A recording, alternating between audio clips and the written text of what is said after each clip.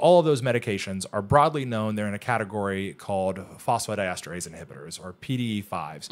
And the reason why we abbreviate it that way is because there is a specific enzyme, phosphodiesterase, that actually breaks down a molecule called cyclic GMP into its lower constituents, and that is in of itself a pro-erectile signal that allows for more blood flow to reach the corpora cavernosa.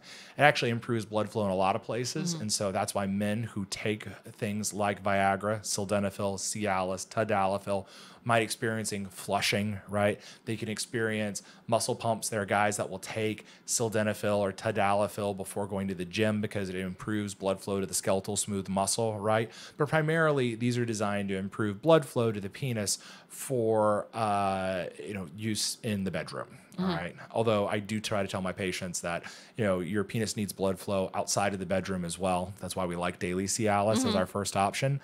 We'll escalate from there, add maybe a booster Viagra on top of that. Other options include vardenafil, Levitra, Avanafil, Estendra. We have other flavors of PDE5s, but I think that the most common ones we use in our practice are going to be tadalafil, Cialis, and Viagra.